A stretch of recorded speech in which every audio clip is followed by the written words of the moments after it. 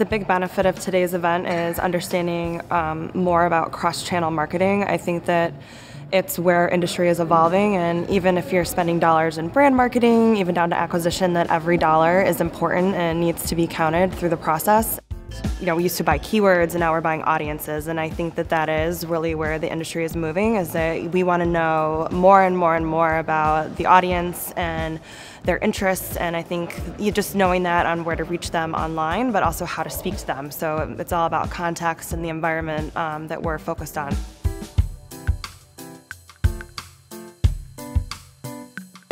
The most fully available cross-channel platform, access to all the search engines. We added Yandex last year, access to native advertising through Gemini.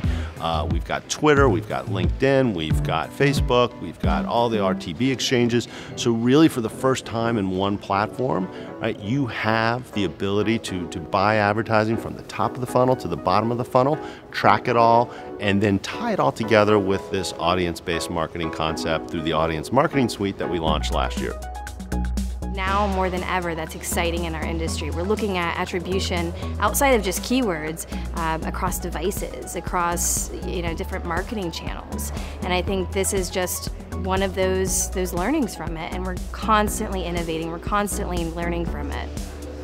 We can move forward and we can really keep up, if not only keep up, but stay ahead of the curve. And that's really our overall goal. Marin acquired Social Move, leading social advertising player in Europe. Very, very exciting here. And they're actually the fastest growing Facebook and Twitter partner globally.